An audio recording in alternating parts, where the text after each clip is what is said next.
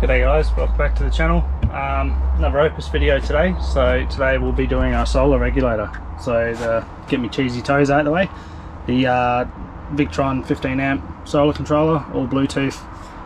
Apparently it's a good unit. I'm pretty happy with the Victron gear so far.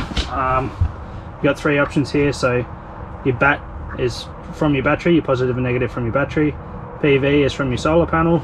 And load is if you want to run anything directly off a solar panel. So first up, all I'm going to do is I'm going to tuck her away in the corner just over there, mount her up and run the cabling. I'm just going to run this guy up underneath the trailer, all weatherproof Anderson plug, and then when my rack eventually arrives, I'll be plugging a permanently mounted solar panel onto the rack, so that's just ready for when that arrives.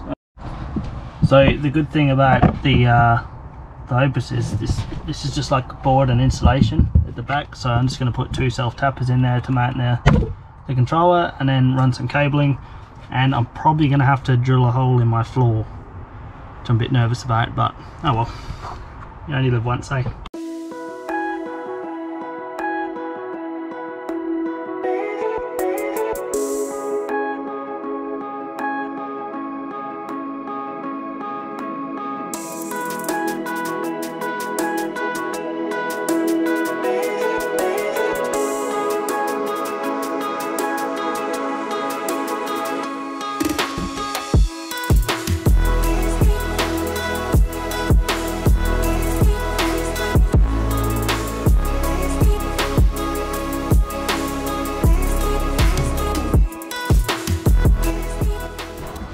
So that's all mounted and the cable from the battery is ran. I haven't connected it up yet, obviously. Just going to go and find where I want to drill this hole. I'm hoping I can drill it just below the controller so it looks nice and neat. Let's see what happens. Alright, so I jumped up underneath and it looks like I'm safe to drill just below the vent in this room. So just here is the vent. I'm going to be drilling. It's really hard getting light for you guys, it makes life real hard. I'm just going to be drilling a hole right here. Then I'll stick a flexor up so she no leaky.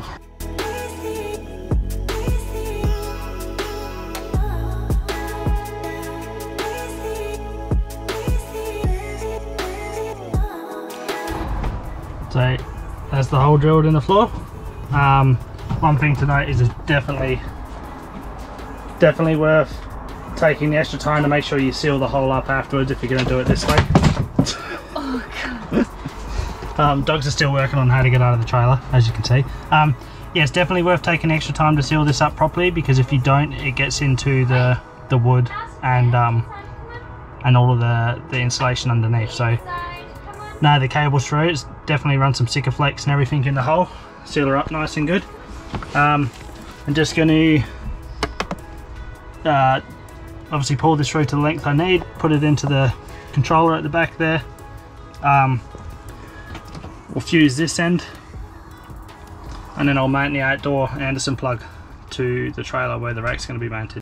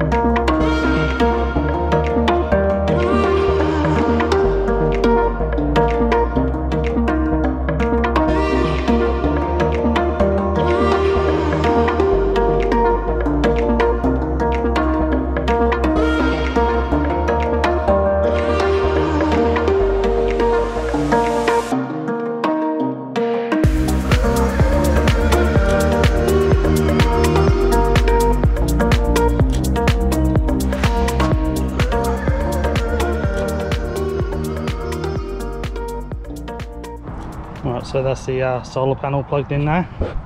Pretty sure it's only 120 watt.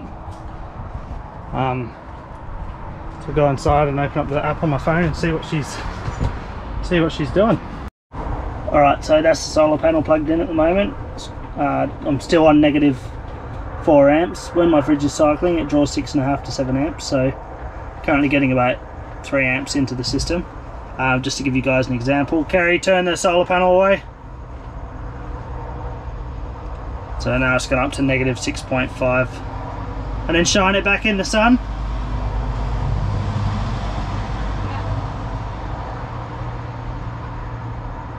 So there you go, you can see the panel working there. So we're using about 3 amps at the moment.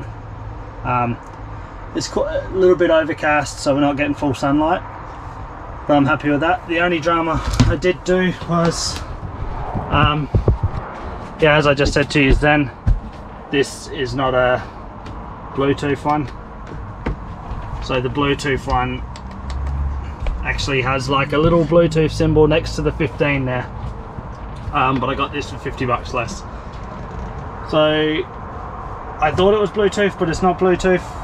As you would have told, as you can tell by every other video I make, nothing ever goes to plan.